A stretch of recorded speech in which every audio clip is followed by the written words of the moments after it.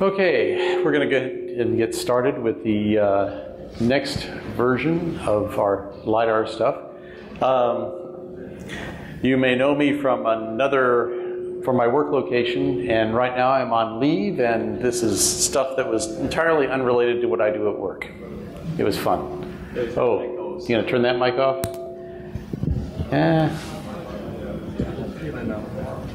Okay. Kill it, kill it, kill it. There we go, that'll do it. Okay. Not as much reverb that way. All right, so you can do LiDAR at home. I had, about a year ago, I just had an opportunity, one might say, that cropped up. A friend of mine said, you know, I got this used server I'll let you have for a couple $100. And I won't say that to justify this expense to my wife that I said, hey, I got to do some science at home. But it probably paid a part.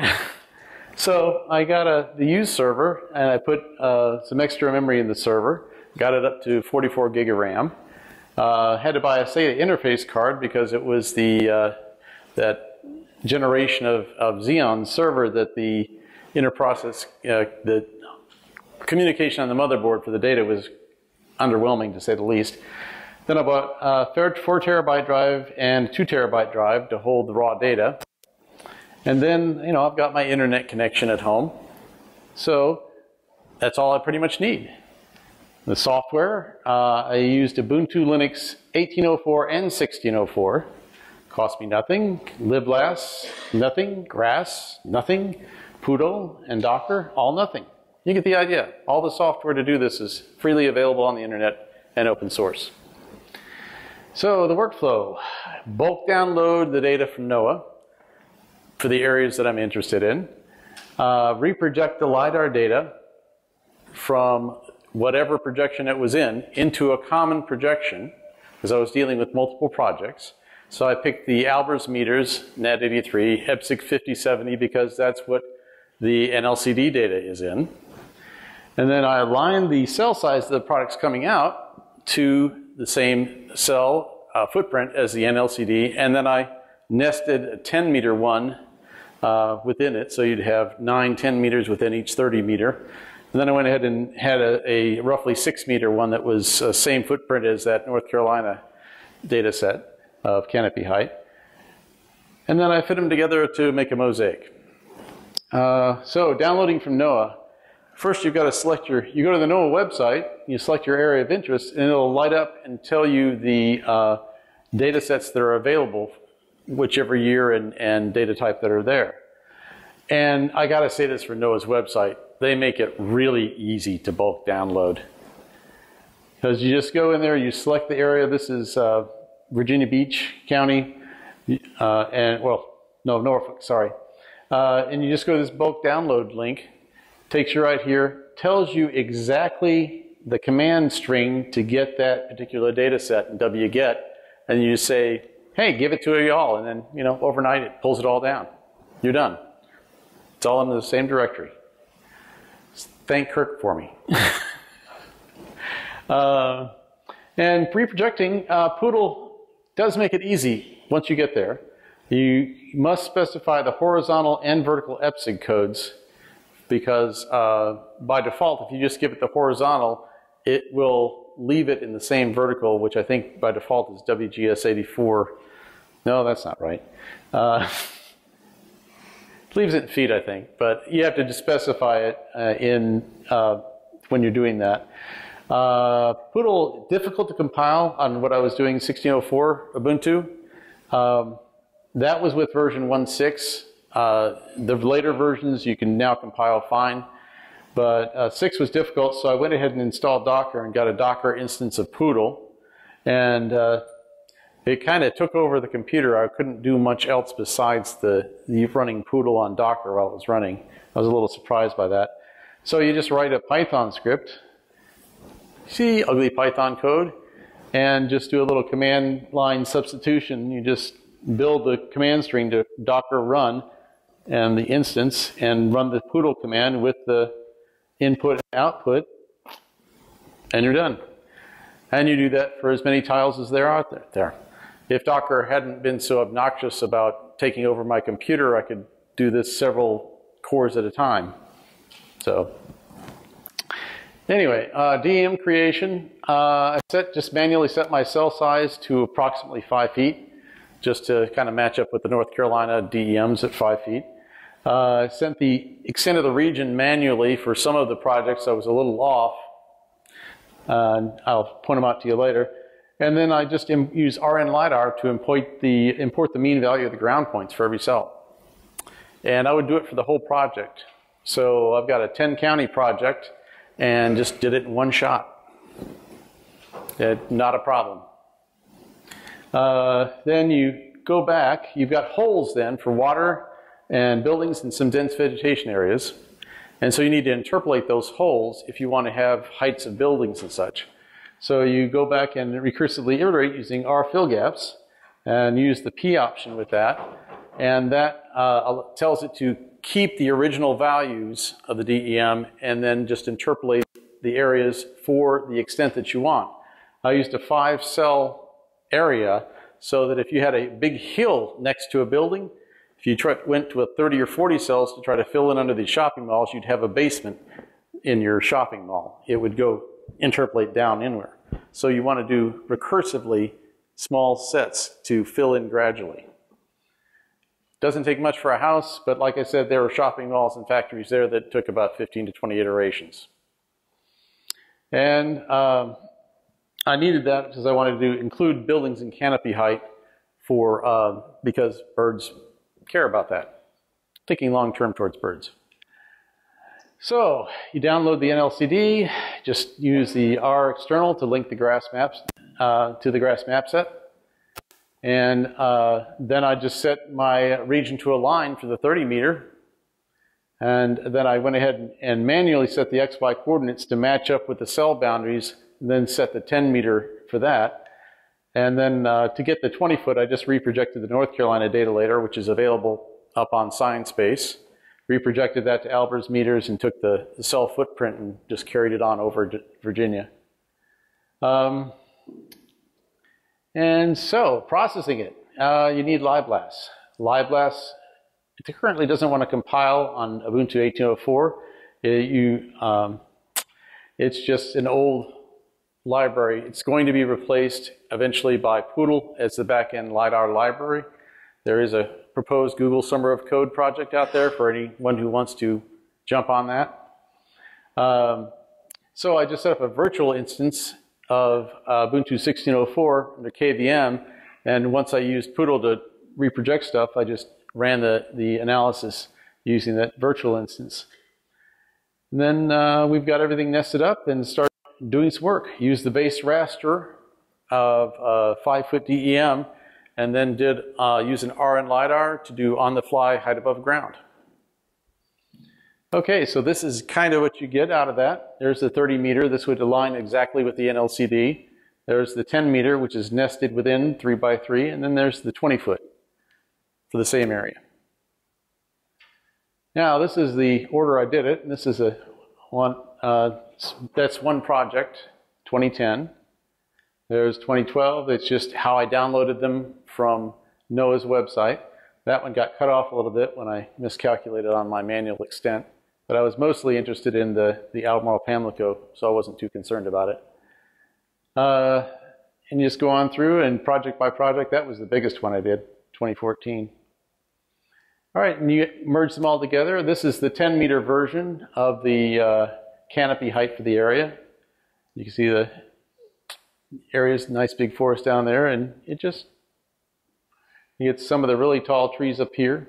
This is Dismal Swamp National Wildlife Refuge right there.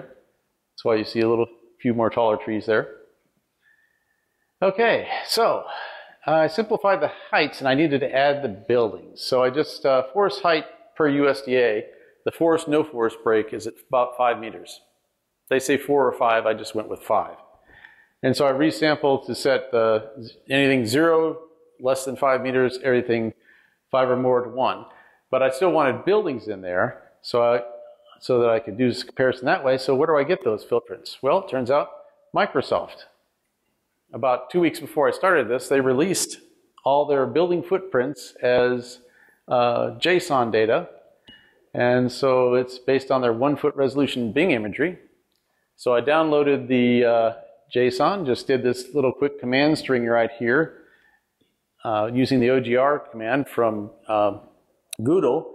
And about 10 minutes later, I had a geopackage that I could bring into I brought it into QGIS just to verify that it looked okay. And then, because I needed it in Albers meters, I just right-clicked and export to another geopackage in EBSIG 5070. Took hardly any time at all. The interesting thing is that on my laptop at work on Windows 7 at the time, I did the conversion to a geopackage from JSON. It took 32 gig of RAM and about half an hour to do that on my Windows machine. At home on this other server, for all of Virginia, it took 5 minutes and hardly noticeable RAM. So I don't know what's going on with that. It may have been a Windows 7 thing. So then I just import the geopackage in with VOGR and then set the region to match the 10-meter canopy height layer. And then do VitaRAS, convert it to a 10-meter building. Then I go ahead and set an inverse mask and make holes where the building should be, patch it together, and now I've got my data set. So I end up with forest, non-forest, and building. Now, so I run our report with NLCD and the 10-meter merge later and eliminate the no data areas. And this is what I get. You get a basic summary there. And you can look at this stuff and the developed open space stuff. You know, the buildings increase, the forest decreases, no real surprise there. And then the barren land and deciduous forest, you're 90%, 92%, 92% of all the forest. But then you get down to the shrub scrub, and it turns out about 80% of that is actually forest by height. And you also look at the grassland herbaceous, about 40% that's forest. And then the emergent wetland is about almost 25% forest. Then if you look at the 2010 data, I was thinking, well, you know, hey, it could be that it's just the time, the age.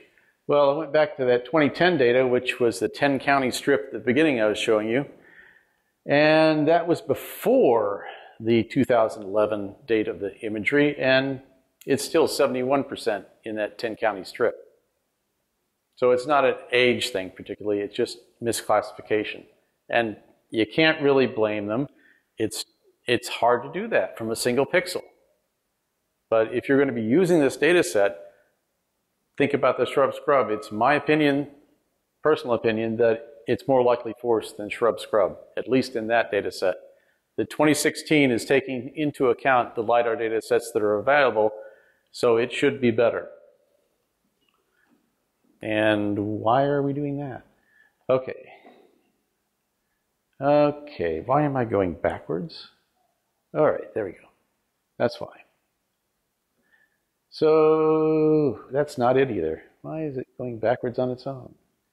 All right, so just because I could do it, I did a 3x3 analysis of the 10-meter pixels and summed the forest so that it would be, if all of them were forest, it would be a sum of 9. And then you just go through and for each 3x3 neighborhood, divide by 9, and that converts you to a quick percent, just as another check. So, 4 out of 9 is 44%. And then you go back and redo the same look at the classes, and it's just another way of saying that, yeah, you get 79% of the shrub scrub is forest and 40% of the grassland is, and a little bit less, but about closer to 25% the emergent wetlands. So still a work in progress. I had a hardware failure, lost a couple of hard drives, so I've got to rebuild my raw data set and reprocess this again. There's a new set of LiDAR tools, white box LiDAR, that's been ported from the white box Java project over to R. That might help with some of the data pre-processing. And I was looking at relative density at different heights, the percentage of points at each layer, and both of my hard drives died, so got to start that again and do a skewness analysis.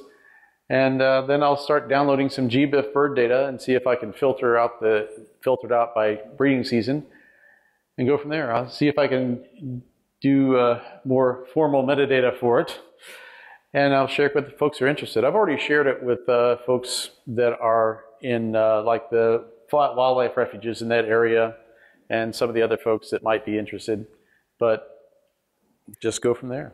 It's just a fun side project, completely unrelated to work, but you just get this bug sometimes and say, the thing here is I got this server, what can I do with it? Oh, well, let's see if we can come up with a novel way to recreate the DEM so I could do this using this grass method.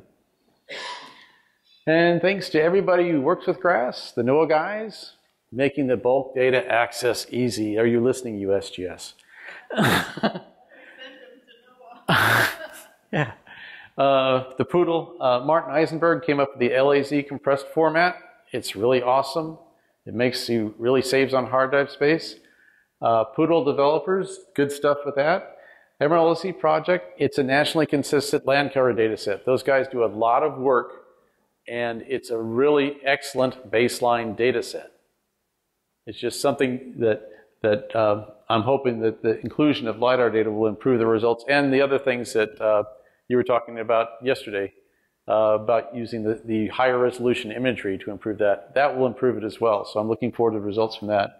And believe it or not, I will say this, thank you, Microsoft, for the building footprints. All right, and don't forget, you can try this at home. This is a little tutorial that will walk you through exactly what I was doing. It's meant for folks with Windows. There's sample data from North Carolina in there, and step by step. If you know nothing at all about grass, you could use this and still generate what I was doing. And I think that is about it. All right, that is it. At least it's not letting me go any farther. So, do I have any questions? Yes? So, one, I'd say I'm not exactly surprised that you saw some of that forest area within the shrub. I think about it, 30-meter pixels in a lot of those places, what you end up seeing is a pixel that's half grass and half forest. And that looks amazingly like shrub. You're right. That Landsat scale. But one of the things I was wondering, did you say how you sampled to that 10-meter threshold? Did you use a No, I just... value, a max? I wonder if that might have some. The 10-meter actually went back and did it with the 20-foot as well, the 6-meter. But all it was doing was generating the canopy heights at that resolution and converting it to forest, no forest. So it's just the canopy height at a 10-meter resolution, just fit within the 30-meter. So was it like the max height for that 10-meter area? Yeah, it was the max height. Okay. Max height. I mean, that might be kind of overestimating it a little bit too, propagating that out. So Yeah. get it from both sides. And that's why I went back and did it again at the 6-meter resolution, because it still was similar numbers even at 6-meter, which, and once again, that's why I went back and did with the other thing where you're looking at the sum of the one, if it was just going to be 10% from just one pixel being high within that 30-meter, then that would have been reflected in that as well. Oh, the question was, how did you sample to the 10-meter? Sorry, just for posterity. Next, anything? Are you, Vashik. So you said that that processing with Docker, with VDAL, it was overtaking your computer. So what was memory consumption during that process? You know, I didn't really track it that closely. It just was, my computer incredibly sluggish. And part of that might have been the hard drive access speeds of the motherboard, which was kind of really disappointing for a server, at least on the native SATA ports. It was not good. That's why I had to buy an external SATA card and put it into one of the PCIe slots. That made it better. So, yes, Sylvia. I'm sorry. The question was, what was the memory consumption of Poodle? Sylvia. I was wondering if you had compared it with sand matting vegetation classes and see if